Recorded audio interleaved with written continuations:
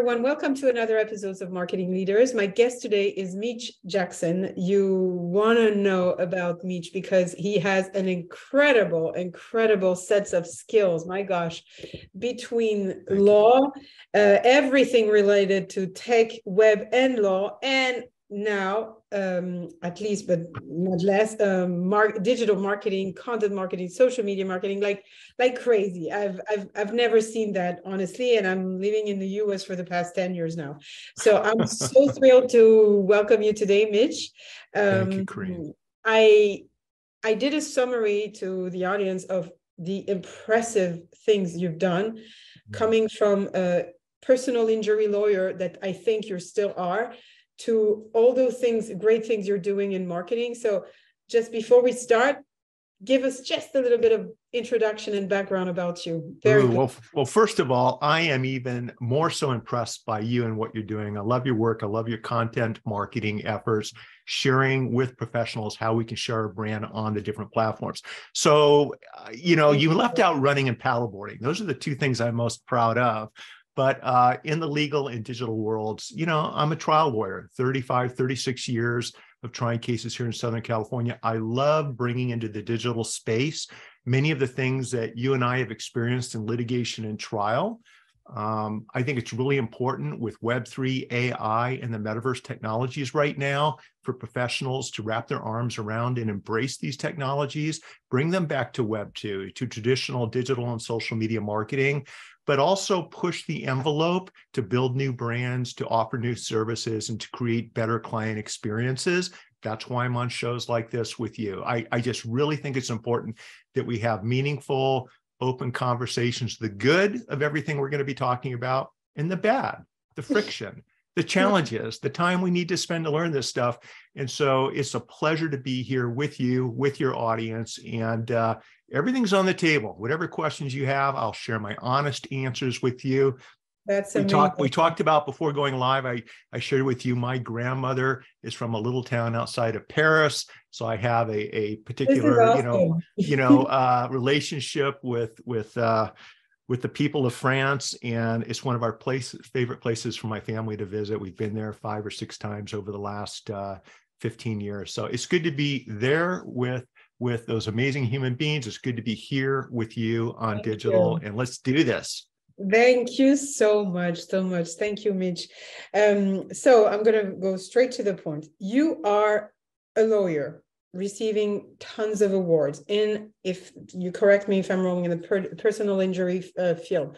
You are an outstanding digital marketing consultant. You are a speaker. You're an advisor. You're a consultant. So the first question is, please tell me, when do you sleep? When do I sleep? I sleep just fine all night long. So here's my little secret. Hours? Here's my little secret. My little secret is, for what you see on digital, right? For what everyone sees me doing online, you know this as well as everyone else that's really been in this space for a while, is I'm very particular with the content I create.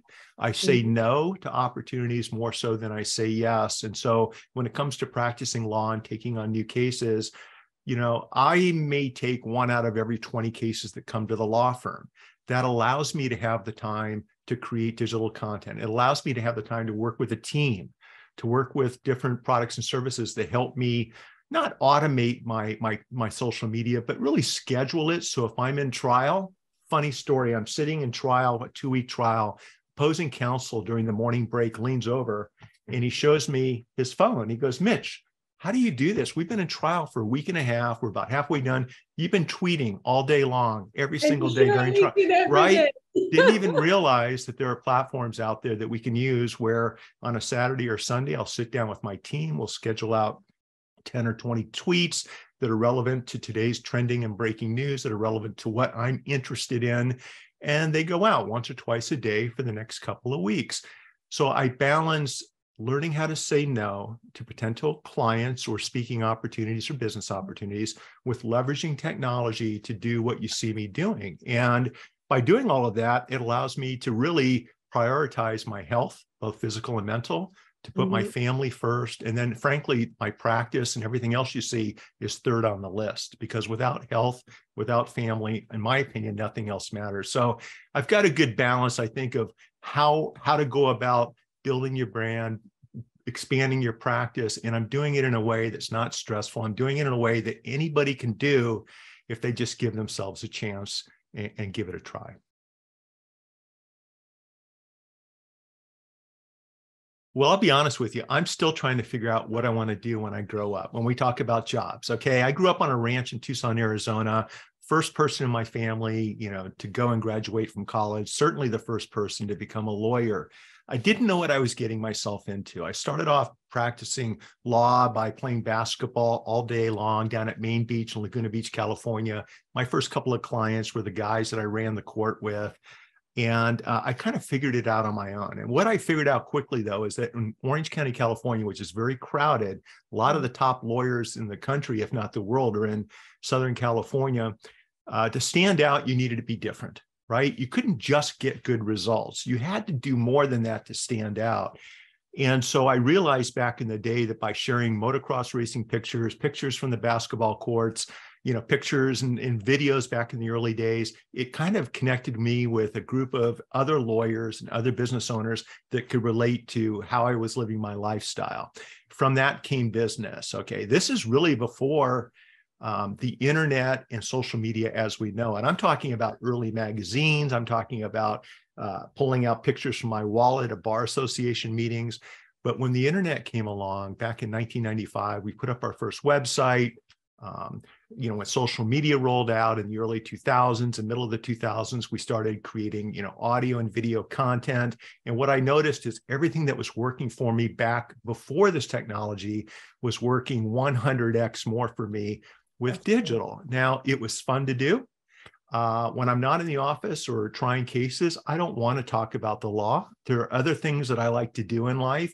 And I realized that by sharing my brand, by sharing who I am on the different platforms in this fashion, it allowed me to connect with other people. People like you. You and I are both interested in content marketing. We're interested in adding value to our community through digital content. We would not have ever met had it not been for me testing the waters of digital, seeing what worked, continuing on a consistent basis to create this content, and really just kind of embrace who I am, both the good and the bad. I made a lot of mistakes, right, on digital, said things I shouldn't have said, don't always think things through. And to answer your earlier question, that's probably why a lot of lawyers maybe hit the brakes a little bit before doing a live video or before doing a live interview on a podcast.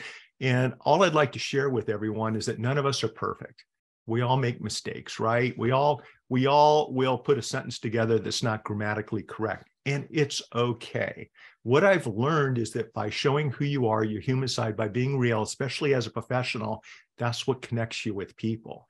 And once I was able to give myself permission to embrace that kind of mindset, 15 years ago, 20 years ago, from that point forward, everything else has just exploded. So I've never been just a personal injury lawyer. See, back in the day, and to this day, we handle catastrophic injury and wrongful death cases, but I also handle a lot of complicated business litigation cases. When social and digital rolled out, we purposefully pivoted the firm a little bit to help online entrepreneurs and business owners make the right kinds of decisions, legal decisions, in these new digital spaces. Over the last couple of years with Web3, AI, and the Metaverse, we're doing the same thing. We are consciously, intentionally pivoting and embracing these new technologies, adding our legal experience into the conversation to help creators and entrepreneurs make the right business and legal decisions moving forward. So it's an evolving process, which kind of keeps it fun. I don't know how many lawyers you've met or your audience has met who's been doing this for 3 decades. And I'm more excited to get out of bed in the morning and help a legal client than I've ever been in my life. Most of the lawyers I know after 10 or 15 years are burned out. So I think by kind of approaching the practice of law and embracing these new technologies in the way that we're going to talk about, it keeps life interesting. It keeps the practice vibrant. It keeps your mind working because we're learning new things. We're learning new approaches. We're taking established old communication techniques that we use in arbitrations, mediations, and trials, storytelling, for example, and we're incorporating them into our everyday Web3, Metaverse, and AI content creation efforts. To me, it's a natural transition that I am just loving. And frankly, there's not enough time in the day because I just want to keep on going. I don't want to put my head down on the pillow and go to sleep, but you and I both know that's critically important. So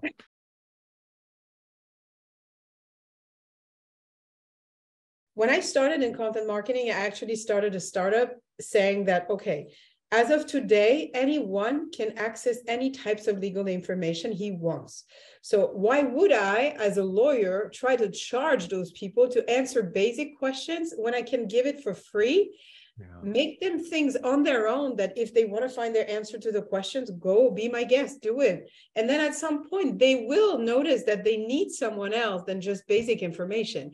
But at least I won't spend my time teaching them that they need a lawyer for something they don't even realize they do. So I created those encyclopedia of law for all. I had a PhD and I teach law at university. So for me, it was natural. And here's the point. Sorry for the long story behind the question. No, I love it. But the thing was, I realized that there was a major shift between a gap, I would say, lawyers and digital marketers. Digital marketers are, at the time, and we were back in 2009, were dying to get content, and they understand the value, the economic value of content in their overall digital strategy. On the other side, lawyers, they creating content every single day. They're great natural born speaker, like storytellers, can talk about like in 2 minutes or 2 hours in the same topic and write it the same way with no limitation. And I said, come on, there has to be a way to connect those two things. And I tend to think that lawyers were the best content marketers ever, as long as they wanted to become one. So that's why I created this whole platform. My question to you is, why is there so few lawyers who understand that they could kill at digital marketing if they wanted to do so? I don't know. I mean, it's crazy when you think about it. And I'm so glad to hear you say that, because I think it's a couple of different things. It's probably the training that we have as lawyers. We don't want to come across and make a mistake. We want to do our due diligence. We want to overanalyze things that don't need to be overanalyzed, right? This isn't a summary judgment motion. This isn't a complicated legal issue. I'm doing a casual interview with you. We're having a conversation. The outcome doesn't, I mean, in the scheme of life, I want the outcome to be great. I want people to really enjoy this content. But let's just say you're having a bad day, I'm having a bad day, and the interview doesn't go well. You know what? The sun's going to come up tomorrow.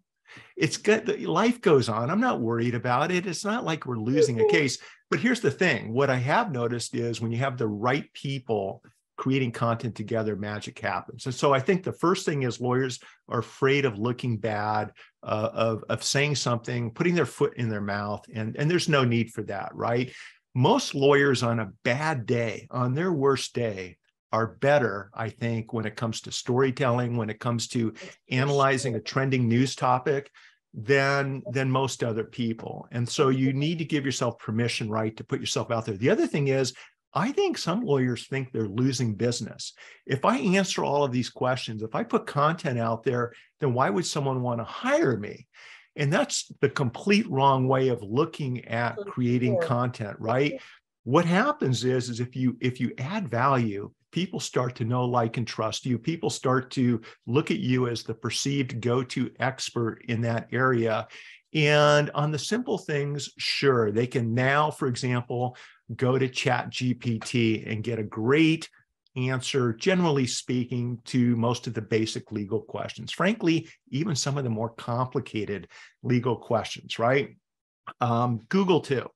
But what happens is most consumers don't want to do it themselves. Most consumers really want to have a working understanding of what the issue is, what the available options from a legal perspective are, and then they bring you in. Then the phone rings, then your email inbox lights up, then your DM on Twitter or your DM on Instagram or your private messages on LinkedIn. And I brought up all of those because that's how people are communicating nowadays. Exactly. They're not sending you a letter. They're not necessarily using the phone. They're not necessarily even using email. They're connecting on all the other platforms, whether it's TikTok, Discord, or the platforms I've mentioned. And they reach out to you to retain you, to help them take that legal issue, over the hump, to help them get sleep at night. So I think for all of those reasons, we're not seeing a lot of people embrace and leverage the power of this technology. And I think when we're looking at Web3, AI, and the metaverse, meeting clients in a beautiful virtual conference room, which has been a big hit with our clients, by the way, right? Not a lot of lawyers are doing that. So not only does it create a new experience, but it's also great for branding. You've got your clients talking to other people around the world that, hey, I just met with my lawyer in their conference room, and it was beautiful. It was a 10 out of 10. It's nicer than our 3 conference rooms here at the law firm. And so I think for all of these reasons, they self-limit their opportunities. And I have a blog post coming out tomorrow, which talks about why it's really important for lawyers and other professionals to really embrace this technology, not only to create better client experiences, but also to build their brands. And I think the lawyers that do this, and the professionals that do this, and the business owners and entrepreneurs that do this are the ones that are positioning themselves for long-term success in business and branding. And those that don't will be, over the next 3 to 5 years, they'll be an afterthought, generally speaking, not in all cases, but generally. And so I don't want to see that happen to any of my friends or any of my community members. So that's probably why you and I, feel sometimes like we can lead a lawyer or a professional to water, but we can't make that professional drink. And I'm done with trying to make other people drink. What I want to do is I want to embrace this technology, use it, and continue to add value to the community.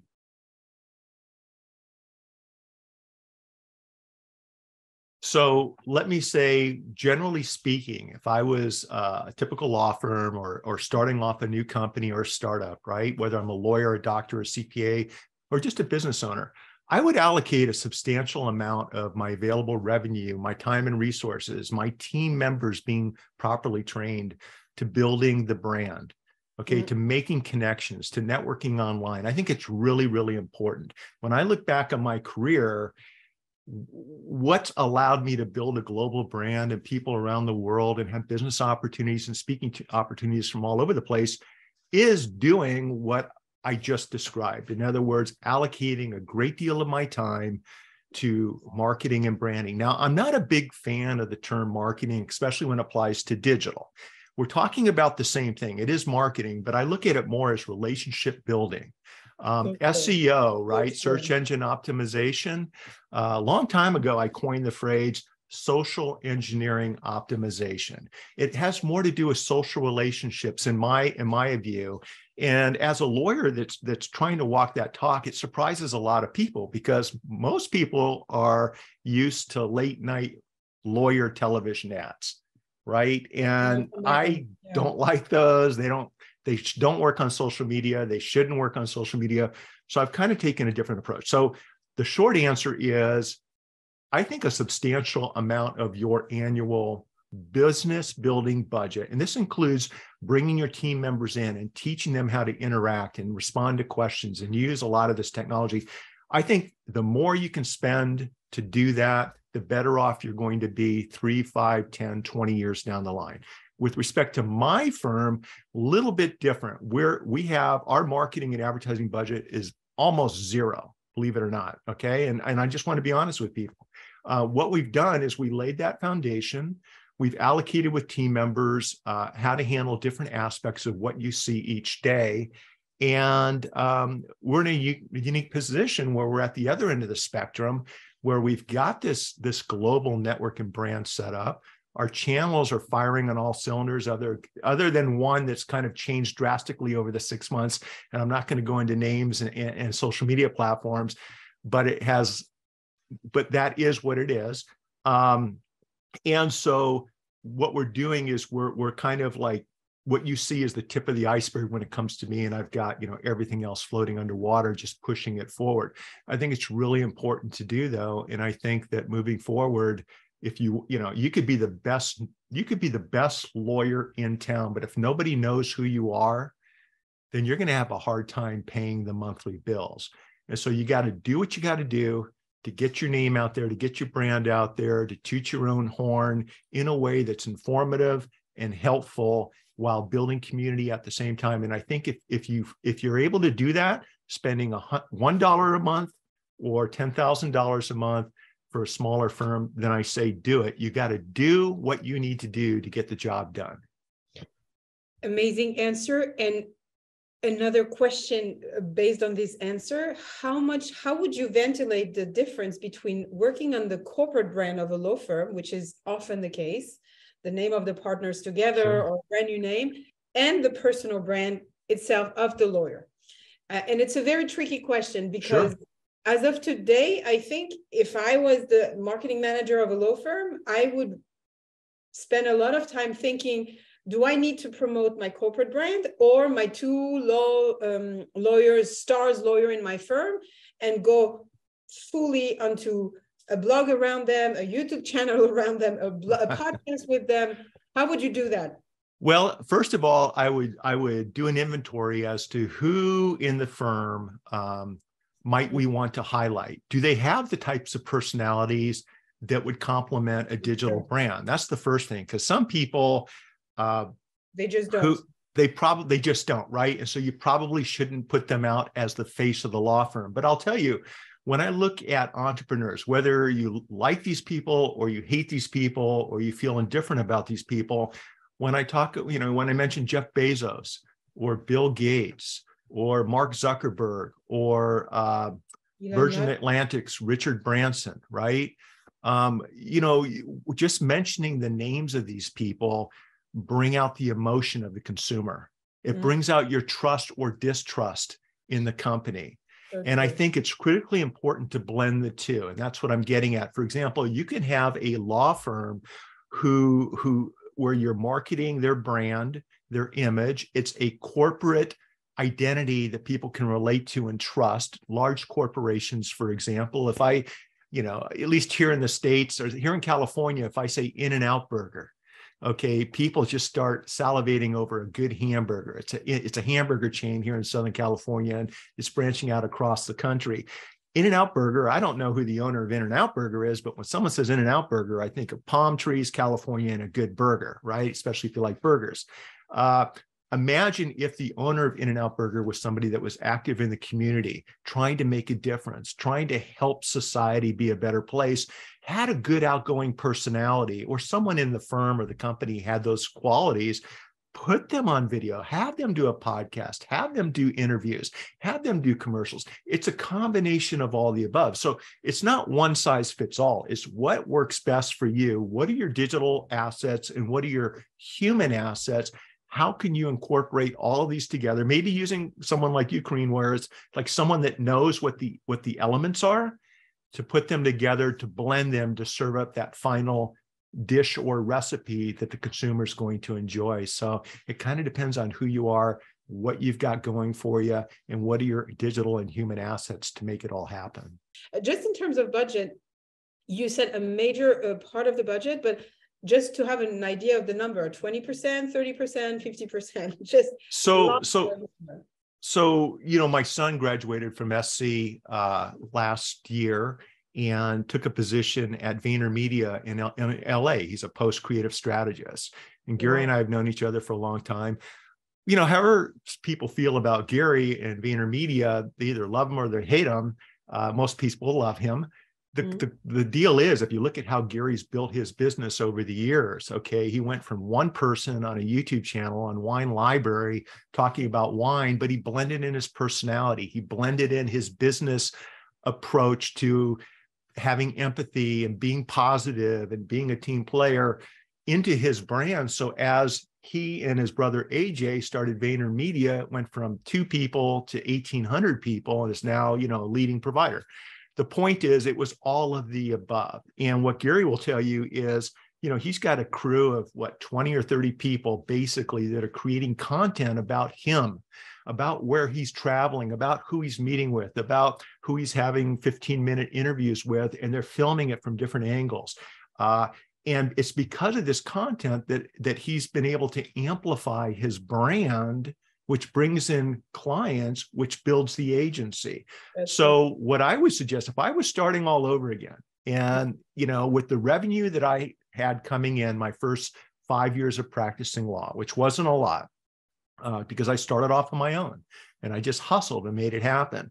But what I would do different is, instead of maybe buying that home on year 3, or buying that nice car, after the second year of practice, or taking that expensive trip, I would have instead saved that money and hired a group of 4 or 5 people to do what we watched Gary do. Okay. Those 4 or 5 people are following me to depositions in the courthouse. They're helping me put together trending news stories. So when there's a breaking news story that everybody around the world's talking about that has a legal flavor to it, they're helping me create content on all the platforms. Now, remember, we didn't have all of this back in the mid to late 80s when I started practicing. So I don't feel like I missed out on anything. I had to do it the hard way, one at a time, right? But I think in today's world, you give me 4 or 5 people. So my budget would be probably, my budget would probably be $50,000 to $100,000 a year for 4 to 5 quality content creators who are young, who are eager, who are hungry, that are willing to work and do this. Bring them into the law firm, into the dental practice, into the medical practice, into the CPA practice, and create content much like Gary's doing at Vayner. And I think you can really just expand your brand from local to global at an exponentially fast pace, unlike anyone else traditionally might do.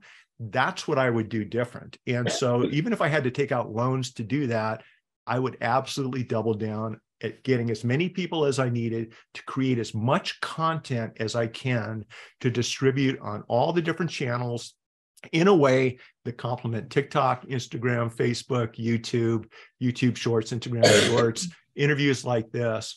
And if I didn't have the money to do that, Karine, what I would be doing is I would be reaching out and having a weekly show, interviewing senior partners of other law firms that don't practice the type of law that I practice, shining a light on them, interviewing them. How did they get started? What got them interested in the law?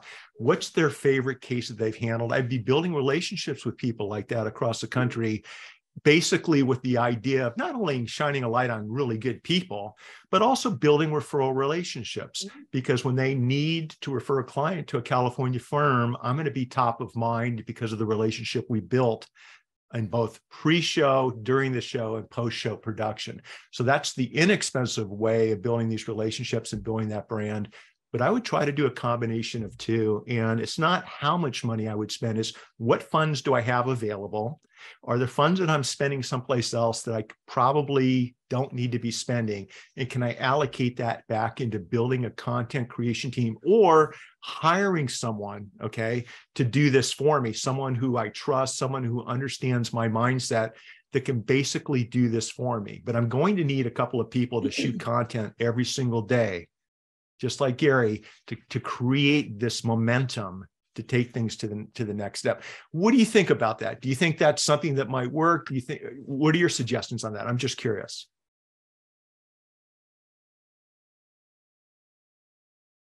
So yeah, so it depends on what kind. Well, it depends on what kind of brand you want to build too, right? So here's the thing.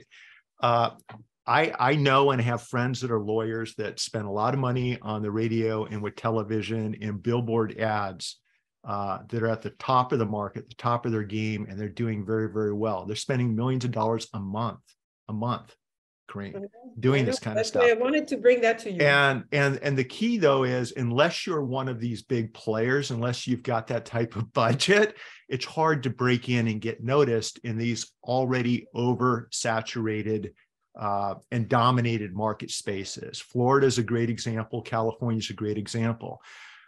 Having said that, for most people, right, for most people that don't have those types of advertising budgets, and by the way, I don't think it's A or B. In other words, let's say you're successful with radio or television or billboard, or you enjoy that type of advertising, which I never have and never really did. That doesn't preclude you from also dipping your toe and playing in the digital marketing and advertising sandboxes. You can do both, right? In fact, the best blend the both together. Those that are doing traditional marketing, there's a digital component. I mean, on the Super Bowl ads yesterday here in the United States, what I was looking for is how many of these ads are bringing people back to their website, their Instagram account, to some type of ongoing engagement to keep the relationship moving forward. And very few companies were doing this. And it was kind of disappointing to me. So I think that, look, for most business owners, I think the best spend for your money is acquiring the time and attention of your potential customers, your clients, of the consumer, and of referral sources, those other lawyers, those other doctors, those other business owners that you mentioned, via great content that's helpful, that's created and shared and distributed and created very cost effectively on the social and digital platforms. That's what I'm trying to say is, if you want to stand out in a sea of noise, you've got to do things different in today's world. And I know we're going to transition into Web3 AI and the metaverse, but I really feel like professionals and business owners that somehow link their products and services, link their brand to these new 3 areas of technology, these 3 areas of opportunity, I think it really does allow you to have your voice heard above all the noise. Being early on social and digital and live video for me was a game changer. It created opportunities from all over the world that other lawyers didn't have because I was early, I was first. People weren't used to live video back in the day. I was on a show called Spreecast. It was before Blab. It was after YouTube and before Blab, around 2011, 2012. Jeff Flores, the co-founder of Spreecast, he also was a co-founder of StubHub. He sold StubHub in his mid-20s, made enough money to retire for the rest of his life, got a little bored and realized there's no live video in social media. This is when we had 3G. This is when there was no live video, everybody. That it was a new thing. And when they reached out to me to be on a couple of shows, to be that lawyer on some of these shows, my friends were like, why would you want to put yourself out there on a new platform, a new concept? Really? What if you make a mistake? What if somebody, tries to throw a fast one at? I said, I'm a trial lawyer. This is my life. I'm not worried about it. I said yes. And within a couple of weeks, I was on shows with Katie Couric, Anderson Cooper, Peter Diamandis, Seth Godin, Gary Vaynerchuk. We all just dived into these platforms.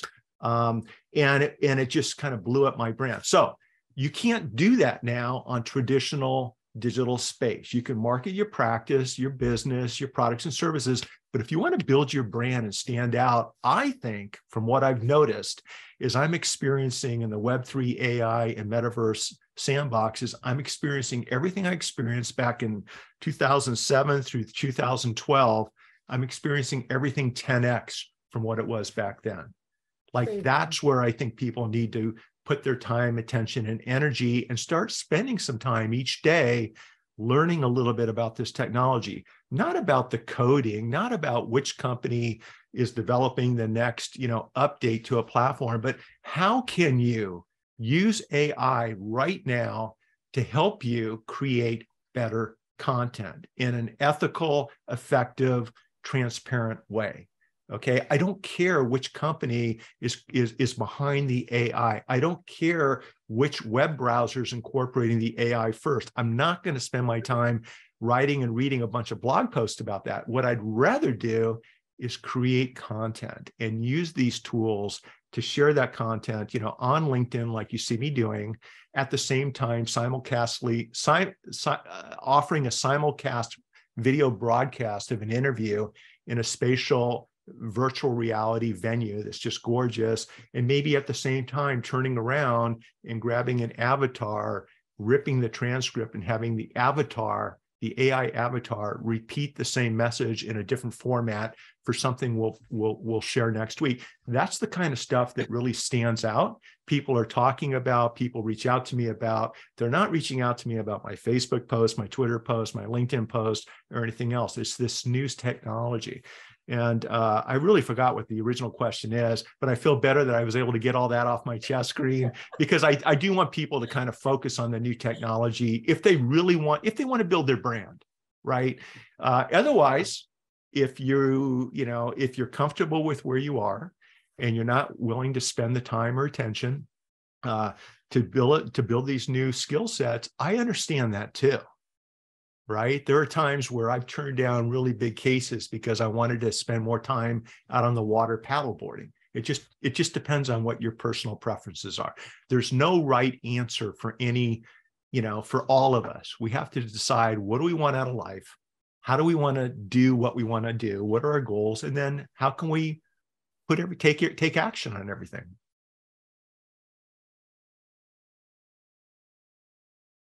First, it would be smart for lawyers to get to know how these things work, to use it for their own content, and to use them also for their own process within a company. Because I think AI, for all the repetitive tasks that we have as a lawyer, is a game changer for the legal profession, not only for their marketing.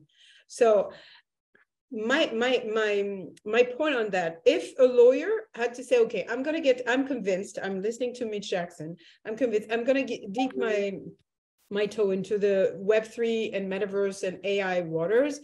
How do you recommend them to start? For their law practice, for their marketing? Do what I'm doing, for their future customers and new area of law they could take over in? What should they start?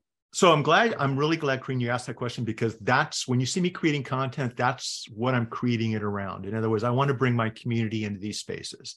Don't recreate the wheel. And look, liability and legal issues are around in everything we do. Geez, if we were worried about being sued, if we were worried about being exposed to liability, we wouldn't get in our car in the morning and drive down the street to Starbucks, right? Potentially getting in an automobile accident. We wouldn't start a business where in the United States, on an average, your typical business owner is sued 3 times in his, her, or their business lifetimes. I think it's a lot more than that with digital now. But the point I'm trying to make is what the same challenges I'm seeing right now with AI, Web3, and the metaverse, I saw with the internet when it first rolled out. I saw with social media and cloud-based services. Napster, was deemed to be illegal, but now everybody's using Spotify and Netflix. Same type of concept, except there are licensing rights and IP is protected. So it's an interesting time to be alive. Here's what I would suggest. I gave a keynote in Toronto to a large legal conference. We had 20 different countries represented. We had 30 states in the United States represented. And I talked about Web3, AI, and the metaverse. And what I noticed in talking to people afterwards is they weren't familiar with a lot of the terms that we use every day. Decentralized autonomous organizations, AKA DAOs, non-fungible tokens, NFTs. What are these things? Smart contracts. Is that like a paper contract that thinks for itself? I mean, the terminology is just different. And they were afraid to what some of the people were afraid to raise their hand and ask questions because they didn't want to come across like they were, not informed of this new technology. But they wanted a place to start. Without exception, it was the most enthusiastic group I've spoken to in a long time when it comes to lawyers. So when I came back, I spoke with my son, who I've already referenced. I said, Garrett, let's put together a handbook that really helps everybody get through these challenges. It talks about the technology. It quickly defines that technology so that anybody can understand what it is and have a meaningful conversation. Each chapter has a section, describe non-fungible tokens to me like I'm a 4th grader. And then each chapter has steps that you can take to learn more about it. And that's what this final product was. AI to blockchain, And the other thing Garrett and I did is we used ChatGPT to help us plan, organize, design, and write parts of this book. Okay. Sometimes when you're writing, and one of the things I like about ChatGPT is I know what I want to say, but I'm not sure how to start the paragraph. I'm not sure exactly what I want to say. And it really allowed us to expedite this handbook and get it done. And, we openly indicated where it says co-authors, we affectionately named our chat AI, Kai the AI. And Kai's mentioned at the back and also did the introduction to the book. The point is I wanted to be able to have something I could hand a partner in a law firm or a doctor and say, listen, if you're curious about, let me just show you the index here. what we did is we took the most important, often used terms. Yeah. And so if you want to know more about, there's 3 chapters of AI, chapters 16, 17, and 18. What are our favorite commands? What are our favorite resources? It's right here. A partner in a law firm can spend 15 minutes on any particular topic and sit down with his fellow, managing partners and have an intelligent conversation. So that's what this was all about. What I may or may not have told you about, once again, with the help of AI, is we put together, and I don't know if this reads correctly on your screen, and but it says, there's going to be the link in my newsletter about it. It's for sure.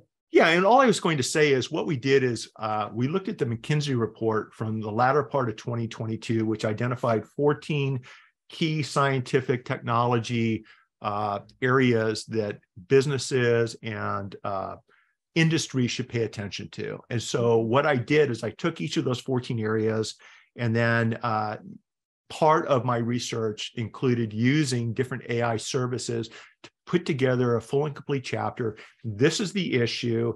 This is why it's important. These are things lawyers can do to get up to speed on this topic and move forward. And so I think what people need to do is spend some time getting familiar with the terminology, number one. Number two, dive into something that you're interested in.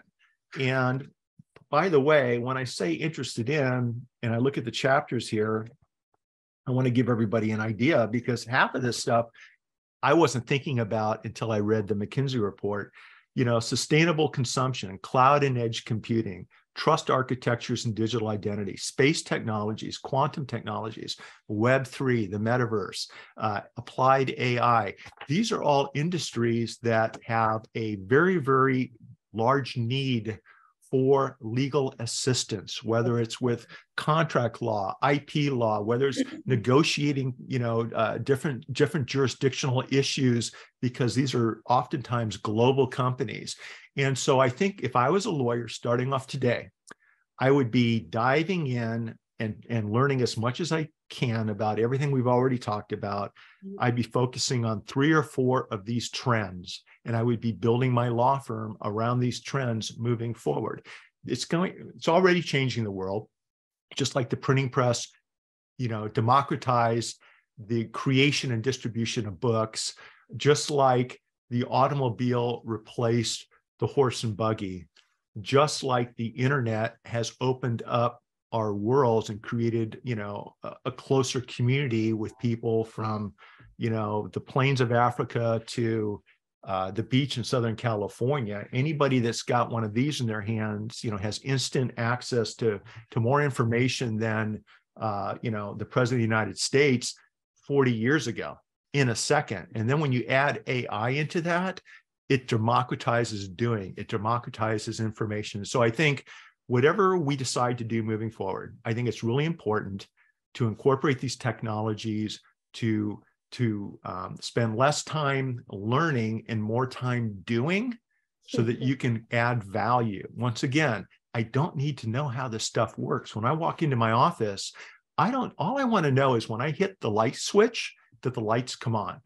I don't really care, other than from an environmental standpoint, because it does matter to me. But the way the electricity is generated, shared to our building, wired and put into our building, none of that matters to me if I just want the lights to come on. And I think with AI and Web3 and the Metaverse, the same approach, mindset can be used. I don't need to know everything about how this stuff works. I need to embrace it and use it as a tool, an intelligent tool, to add more value to my clients. That's what I'm doing. Now, I am interested in the ethics, the intellectual property issues, right? With the data sets that we're using. I get all of that, but people are working on that. It's not my job to go down those rabbit holes and research all that. I don't have the time. Do I research IP violations on some of these class actions, which I'm not a lawyer in, or do I spend 2 hours paddling around the island in Dana Point? I'm going to take paddling every single time. So that's kind of where my mind's at on this stuff.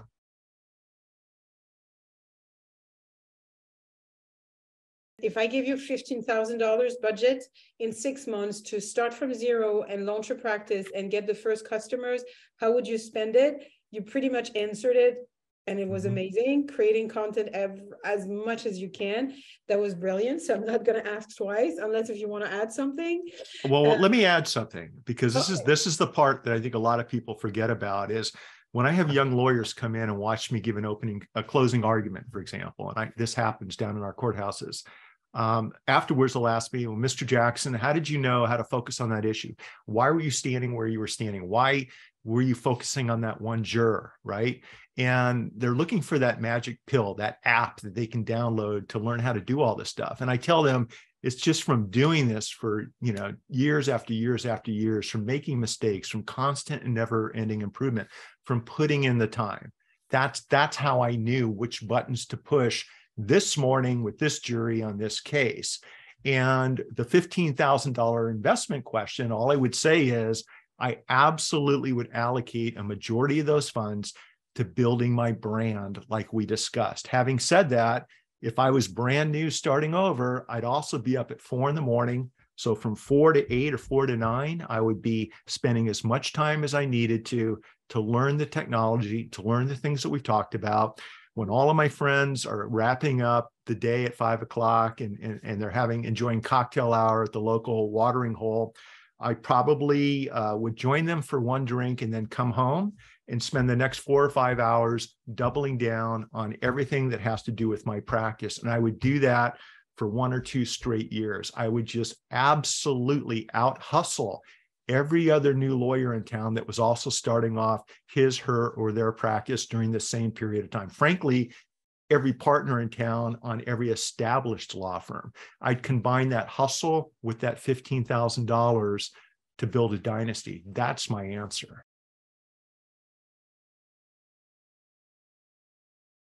Well, I lived through the internet browser wars. I lived through the 90s and watched major tech companies come and go as one tech company would buy the other tech company and absorb it into their product inventory, right? And we could worry about what you just said all night long, and none of us are going to have the answer until a judge makes a decision, until the government makes some kind of decision, or a jury comes back with a decision. What you just described, though, is what I'm saying from a consumer standpoint and a user standpoint. I'm really putting that aside. For example, I have ChatGPT loaded in a tab. If I want to use it, it's there. I have Google loaded with the ChatGPT Chrome extension added so that if I'm in a Google search, I can use ChatGPT to actually drill down even more right now in today's world on a Google search. I've signed up for the Bing update, which is not only search results, but also ChatGPT results. So for me, whatever final decision is made, if there is one, I'm okay with it.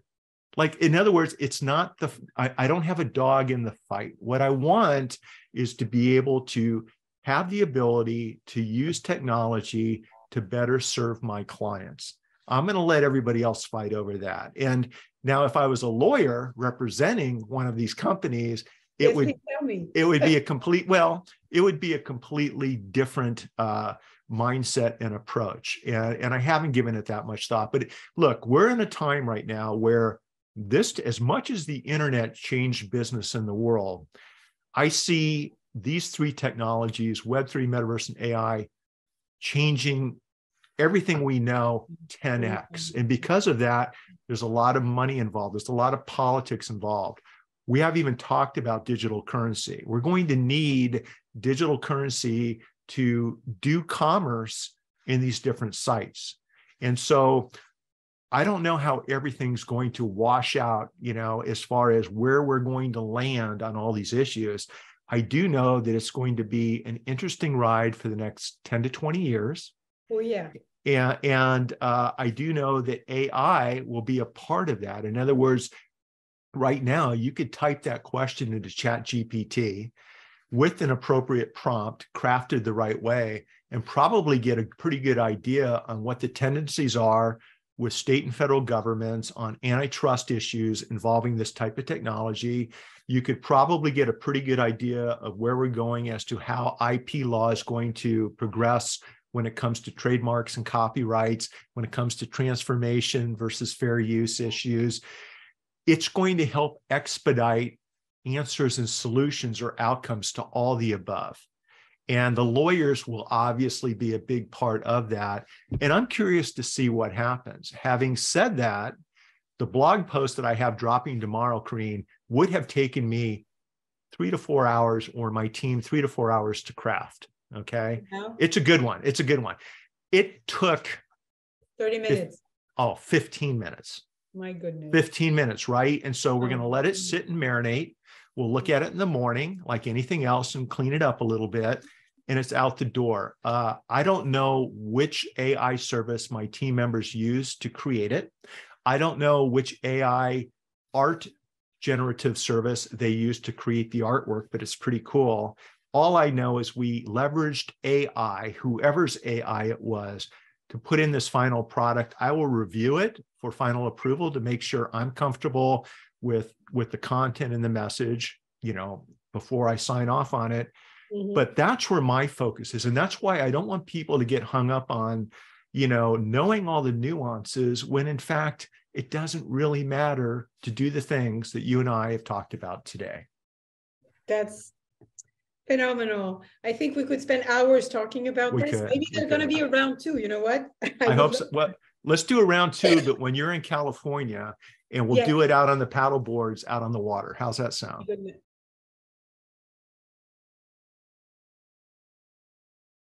So this is breaking news. I haven't shared this link with anybody.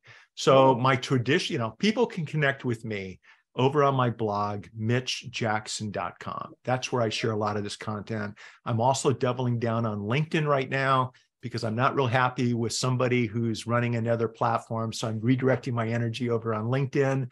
And, but we just rolled out a new link tree that accommodates the direction our firm is taking in 2023 and beyond, which have to do with these new technologies. And it's Linktree / that's link, LANKTR.ee/Jackson Wilson. So if you go to Jackson Wilson, one word on Linktree, it'll go to really something that we're doubling down on moving forward as far as services in these new industries. And I'm really excited about it.